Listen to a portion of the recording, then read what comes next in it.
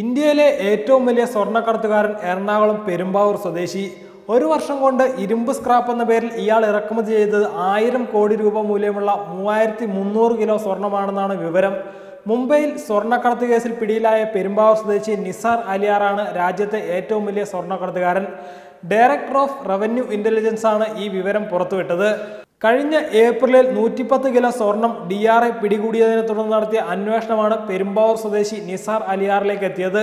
ഇരുമ്പ് സ്ക്രാപ്പ് എന്ന പേരിൽ സ്വർണം ഇറക്കുമതി ചെയ്ത് നിസാറാണെന്ന് കൂട്ടുപ്രതി അരവിന്ദ് കുമാർ DRIക്ക് നൽകിയ മൊഴിയാണ് നിർണായകമായത്. നിസാറിന്റെയും ഭാര്യയുടെയും പേരിലുള്ള പെരുമ്പാവൂരിലെ സ്ഥാപനങ്ങളിലും വീടുകളിലും മുംബൈയിൽ നിന്നുള്ള DRI അധികൃതർ റെയ്ഡ് നടത്തിയിരുന്നു. നിസാർ അലിയാരുടെ ഹവാല ഇടപാടുകളെക്കുറിച്ച് അന്വേഷണം ഊർജിതമാക്കാനൊരുങ്ങിയാണ് ഇപ്പോൾ. പെരുമ്പാവൂരിൽ നിസാറിന്റെയും ഭാര്യയുടെയും പേരിലുള്ള കമ്പനികളെപ്പറ്റി കൂടുതൽ അന്വേഷണം നടത്തും.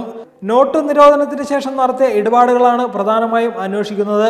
നിസാറിന്റെ കമ്പനികളുടെ പേരിൽ ഒട്ടേറെ ഹവാല ഇടപാടുകൾ നടന്നിട്ടുണ്ടെന്നാണ് ഉദ്യോഗസ്ഥർക്ക് ലഭിച്ച വിവരം.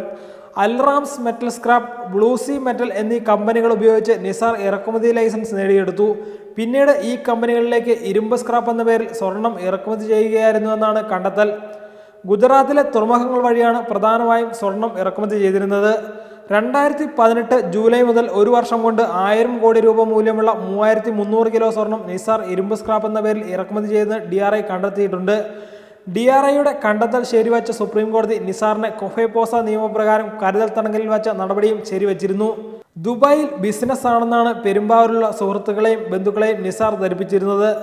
നിസാർ അനധികൃതമായി ഇറക്കിയ സ്വർണം രാജ്യത്തെ വിവിധ ജ്വല്ലറികൾക്കും മറ്റും വിതരണം ചെയ്തിട്ടുണ്ടെന്നും DRI റിപ്പോർട്ടിൽ പറയുന്നു. മുംബൈയിൽ നിന്ന് 110 കിലോ സ്വർണം പിടിച്ചപ്പോൾ 80 കിലോ കേരളത്തിലേക്ക് കൊണ്ടുവന്നതായി DRIക്ക് വിവരം ലഭിച്ചിരുന്നു. ഒരു ലോറിയിലാണ് 80 കിലോ സ്വർണം കേരളത്തിലെത്തിച്ചത്. കോഴിക്കോട് കല്ലായിൽ വെച്ച് സ്വർണം കൈമാറിയെന്നാണ് DRIക്ക് ലഭിച്ച വിവരം. എന്നാൽ ഇതിന്റെ തുടരന്വേഷണം വഴിമുട്ടി. കല്ലായിൽ നിന്ന് കൈമാറിയ സ്വർണം നിസാറിന്റെ കൂട്ടാളിയാണ് കൈപ്പറ്റിയതെങ്കിലും ഇയാളെ കണ്ടെത്താൻ സാധിച്ചിട്ടില്ല. അതിനാൽ സ്വർണം എങ്ങോട്ട് പോയെന്ന് ഇതുവരെ കണ്ടെത്താൻ സാധിച്ചിരുന്നില്ല. 2015 നിസാർ അലിയാരുടെ സാമ്പത്തിക വളർച്ച തുടങ്ങുന്നത്. 110 കിലോ സ്വർണവുമായി മുംബൈയിൽ 2 പേരെ DRI പിടികൂടിയതോടെയാണ് അന്വേഷണം കേരളത്തിലേക്ക് നീണ്ടത്. പിടിയിലായ പ്രതികൾ നിസാറിനെതിരെ മൊഴി നൽകി. തുടർന്ന് കഴിഞ്ഞ മാസം പെരുമ്പാവൂരിൽ നിസാറിന്റെയും ഭാര്യയുടെയും പേരിലുള്ള വീടുകളിലും സ്ഥാപനങ്ങളിലും റെയ്ഡ് നടത്തി. ഇതിനുശേഷം നടത്തിയ അന്വേഷണത്തിലാണ് 3300 കിലോ സ്വർണം ഇരുമ്പ് സ്ക്രാപ്പ് എന്ന പേരിൽ നിസാർ ഇറക്കുമതി ചെയ്തെന്ന് കണ്ടെത്തിയത്. ഇതേ തുടർന്നാണ് കൊഫേപോസ നിയമപ്രകാരം നിസാറിനെ കരുതൽ തടങ്കലിൽ വെച്ചതും. കൊഫേപോസെ തടങ്കലിൽ വെച്ചതിനെതിരെ നിസാർ സുപ്രീം കോടതിയിൽ അപ്പീൽ നൽകി.